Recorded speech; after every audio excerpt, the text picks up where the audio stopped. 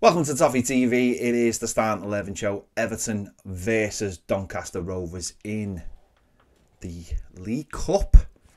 Chance for a few players who've been on the fringe of the team in the first couple of games to get an opportunity to play. It is always that occasion generally in Everton in the last few years where the new signers have suddenly get a chance to see whether they can kick on and get into that first team. Clearly when we've been struggling as well. So let's get into it. Jordan Pickford in goal. Good opportunity for him to get over that mistake he made on Saturday at Spurs for the second goal, really, which was so key, really, to not key to the game as such, but just because we were 1-0 behind and Spurs weren't really doing anything and we gifted them the goal, and that was clearly game over once that went in. So I'm not someone who really likes to change the goalkeepers for the cup competitions. I can understand if Sean Dyche does want to give Jav Virginia an opportunity, but for me, I'd stick with Jordan Pickford. It is a back four, and at right back, I'm going to continue with Dixon. He made his debut for Everton on Saturday at Spurs. It was a tough day, so yeah, you've got Ashley Young available now, but why not leave Dixon in and give him that opportunity to play another first team game? He's played a really tough game at Spurs, so why not let him have a game against Doncaster at home and see how he gets on. He played last week in the EFL Trophy against the team who were in League Two, so keep him in there. He mightn't play too many more games with Ashley Young, I imagine, being available for Saturday, and then Patterson and Seamus Coleman coming back. So for me, I'd start him. I'd have no issue starting him. If you started in a Premier League game and he's done reasonably well, then to get him at Goodison under the lights for his Goodison debut, I think that's more than he deserves after a decent pre-season and a good showing on Saturday. So for me, Dixon at right back. At left back, Vitaly Michalenko. I think I don't think he's been that sharp in the first couple of games. I think this is an opportunity to continue that ahead of Bournemouth, and then he'll be away for international duty, I imagine, and probably get a couple of games in over that time. But I think it is that sharpness that's just lacking because he came back into pre-season a bit late again, getting an injury in the Euros. So again, I mean, there's no one really to replace him anyway, but for me, he has to start. At centre back, I think first of all, I think James Tarkowski, it's probably best to leave him out of this game. I just think that, again, he's another one who didn't have a proper pre-season. He was doubtful for Saturday, but played, and he's another one who just doesn't look sharp. He doesn't look got that match sharpness that Dyche loves telling us about. So for me, I'd leave him out. So what options does that give us? Well, of course, Jake O'Brien should make his debut, and for me, he's in my team for the game. And alongside him, I suppose you've got a toss-up then of Michael Keane or Mason Holgate, and I don't think they're going to encourage Mason Holgate by playing him in this game. I'm sure that they'll want to try and find someone to take him this week, knowing that once the breaks over, Branthwaite is a couple of weeks closer to being back, and that gives you your four centre backs, I imagine, for the rest of the season. So I'm sure they're trying to get Mason Holgate out the door, and it wouldn't really make any sense playing him in this game. Like wasn't make any sense playing him on Saturday, and I think again that's one of the reasons he probably didn't play on Saturday. So for me, it's Jake O'Brien and it's Michael Keane to start this game. And again, Jake O'Brien, another player who signed in the summer, gets an opportunity to make his debut at Goodison Park, and it's a good opportunity again ahead of Saturday's game, where you're looking and thinking, well, Everton have just shipped in 7 goals. This lad can be there going, well, why not me? And this is an opportunity to prove that. So that's at both ends of the pitch as well. The set pieces, which we need. He's someone who's shown that he can score a goal. So, you know, if he can defend well, keep a clean sheet, and also maybe do something at the other end, that's good for the manager, who might be looking to change things around. He did say he was going to take action. He said he didn't get angry, but he's going to take action. So Jake O'Brien and Michael Keane starting for me Tuesday night. Centre midfield. Again, I'm looking at the whole picture and thinking about what we've got, who we've got available. Obviously, there's no James Garner, so I think in many ways you have to then wrap up Idrissa Gana Gueye and Cotton Wool, and leave him out of this game. You know, at his age, I don't think it's right that he starts this game for me. Very similar to last year when I think we had to bring him on at half time. But for me, I'd start Harrison Armstrong. He made his debut on Saturday, even if it was only for a minute. He played last week against Tranmere. And for me, I'd give him a start. I think if the manager's got enough faith in him, then why not put him into the team? Why not start him in this game and say, go on, let's see what you've got.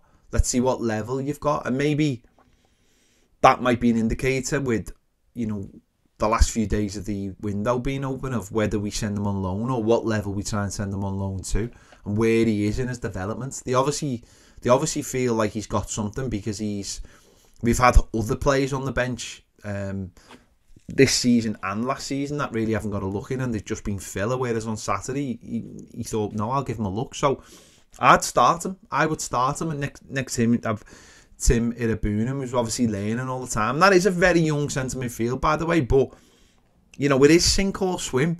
Tim Irabunen played a couple of Premier League games now with varying degrees of success. Again, you know, in his day against Brighton, he was very bright and got the plaudits off a lot of Everton fans. Saturday was a little bit more difficult for him. I think the game passed him by a little bit. Didn't have too many touches of the ball. Didn't have too many of the tackles, and you know, he had one tackle in the entire game, and it did pass him by a little bit. Maybe it was a little bit too quick for him. So is an opportunity again. I imagine he'll be starting on Saturday. So, yeah, get him in the side, leave him in the side for this one, and put him next to Harrison Armstrong. I said that is a young centre midfield, but needs must at the moment. But there's no point. There's no. I mean, listen, Ghana, yes, you could look at it in the way of saying, well, if he plays these two games, then it's an international break, and how much time will he get?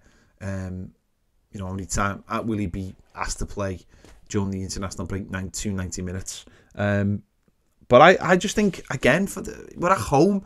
People want to be excited. They want to see something a little bit different. They're very, very bored of what they're being shown. And let's see whether people can sink or swim.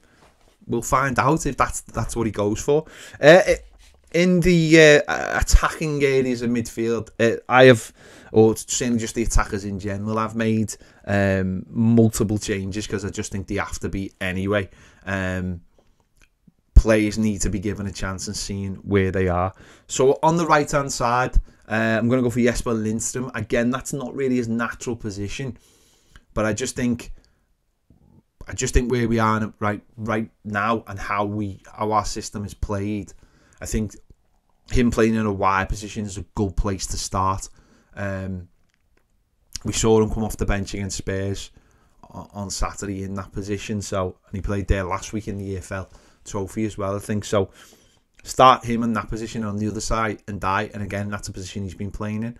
And I think it's a good opportunity for both players. And I think it's a good opportunity changing those positions just to see how we get on. We've been stuck in a rut of Harrison and McNeil, and there's just no pace there, and there's no real creativity, really. You know, we know what Harrison likes to do, and we know what McNeil likes to do, and so does everybody else now.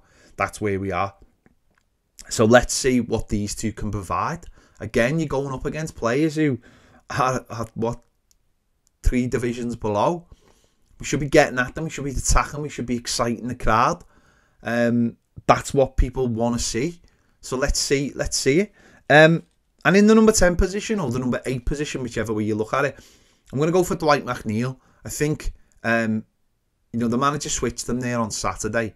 And again, I'm not saying it's his natural position, and he is limited by being so one-footed. But again, it's those set pieces are really important. And again, let's see how he gets on in a central position. I think Decore has been poor in his first 2 games. The 2 wide men for this game can play in that position, but I just think that you have to come into a side. You have to use what you've got in the system. And I think our system needs that midfielder, that number 8 or number 10, to drop into midfield to add an extra body. And I think McNeil can do that. I think he's already done that for Everton previously at Fulham last season, playing more as a centre midfielder when we really were on our bare bones. So I'm going to play him in there. And ahead of them, I'm going to go for Beto. I think, Dominic Calvert-Lewin started the season poorly. And I think Beto deserves his chance. Scored last season in this fixture, and then he played the next game, but then Dominic Calvert-Lewin come back and never really got a chance, too many more chances. So let's give Beto a chance. Let's see how he gets on. Again, played in the EFL Trophy last week, scored a couple of goals. So let's see him hopefully do it again. And who knows, by the end of the week he might be our starting number, our starting striker. So that's the side I'm going for. I think it's attacking. It's got changes. It's got youth. And let's see how it gets on. I think this tournament is for changes. Often you see players playing for teams higher up in division, and they've got young players, and people look and go, well, where did they get their experience? They got their experience playing in this tournament. So we need to give players experience, and that's not just young players, that's the players we've brought in, of course, as well. So obviously three of them are in the side, or 4 of them are in the side, of course, and that we brought in this side. So let's see how it gets on. A couple of youngsters as well. I think that would excite the crowd, and people would be happy with that. But let me know your thoughts in the comments anyway. Do you like that, or would you change it? Who would you have in it? Let me know in the comments. Make sure to check out the match preview that me and Baz have done as well. Listen, it ain't going to be an easy game. I certainly don't think we're just going to turn up and roll Doncaster over. They are a decent little side, and did well last season and have started this season brightly as well. So it's not a case of just turning up and just putting a team out. Team have to work hard, and they have to beat the side in front of them. But that side should be good enough, I believe. But we'll wait and see. Let me know your thoughts, as I said, in the comments. Make sure to check out the match preview. If you want more videos, daily live exclusive videos, head over to Toffee TV Premier. The link is in the description. The QR codes come up on the screen now. See you later.